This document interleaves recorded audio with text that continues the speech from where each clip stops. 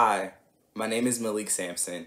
I'm an associate marriage and family therapist at HearYou.org, and today I'm here in partnership with Brother Be Well as a content creator, and I'll be speaking to you about impulsive control disorder.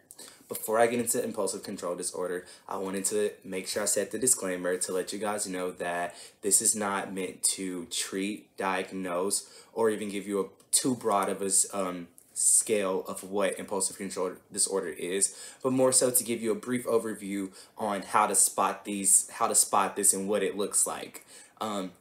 So before I get into giving you what does impulsive control order looks like, I wanted to tell you that, again, if anyone is going through feelings or thoughts of suicidality or self-harm, please reach out to 911, your local emergency contacts, and also text in the crisis hotline HELP to 741-741.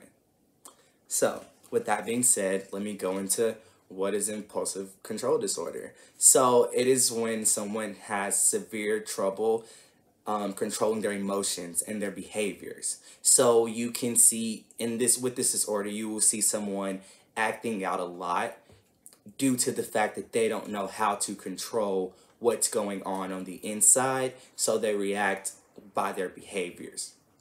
And some of the things you might see from someone with impulse control disorder is pulling hair, pulling other people's hair, pulling their hair, stealing, lying, having poor social skills.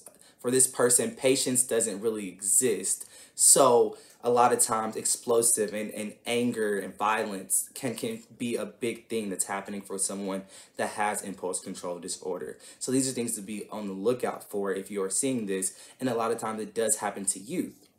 There's this fear of abandonment and agitation that plays a huge role into this disorder. So be mindful when you're seeing these certain symptoms in children of okay, maybe my child isn't just bad, as people would say, but maybe there's something going on there that we need to go get checked out.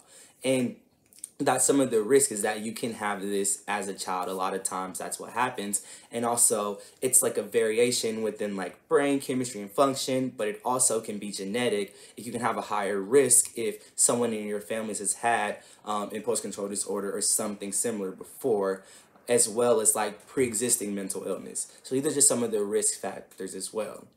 And just to give you one treatment that works really well is cognitive behavioral therapy that works well with impulse control disorder. So keeping that in mind, and if you're not sure about that, you can look that up as well and see what the basis of that therapy is. So I hope you guys enjoyed this brief information of impulse control disorder, and I'm hoping that it can give you some more insight. And thank you again for watching this video. And my name is Malik Sampson, and as always, brother, be well.